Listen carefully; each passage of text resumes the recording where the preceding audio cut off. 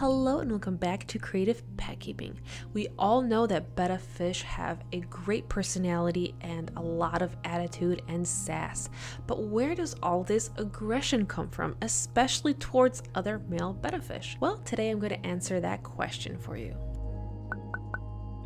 Betta splendens, or Siamese fighting fish, are one of the oldest fish to be domesticated in the hobby. The oldest records come from 14th century AD from Thailand as well as Southeast Asia, where they were bred for fighting. At the beginning, village children would collect wild bettas and pit them against each other for sport. As this became more popular, people started to selectively breed these fish for aggression, determination, and they used to pit them in these battles where they would place bets. They would select the strongest fish, keep them in tannin-rich waters, and condition them for 2 weeks, and then let them battle.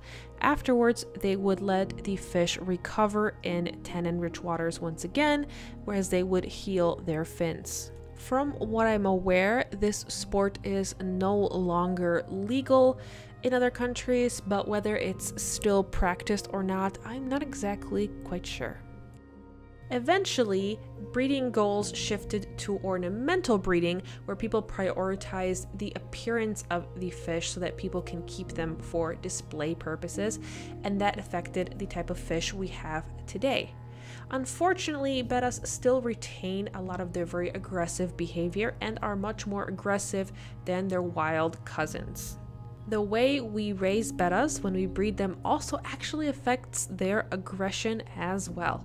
As many of you know, male bettas need to be separated once they become sexually mature, or they will start to fight each other. Although usually in a large pond setting, this fighting is not very severe.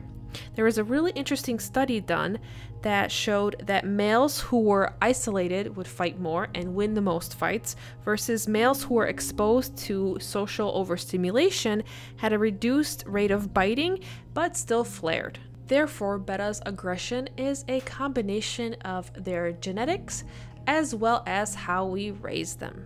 Even though these fish have a fighting spirit, we have to treat them with kindness. Do not ever attempt to fight your fish, because not only does this cause them a lot of stress, but the damage that they sustain through fighting can lead to infection and even death.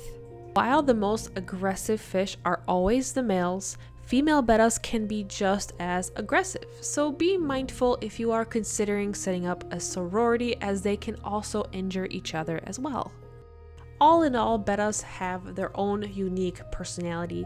Every fish is unique, and every fish will be just a little different. Some will be more aggressive, some will be less, but they will always have a lot of attitude.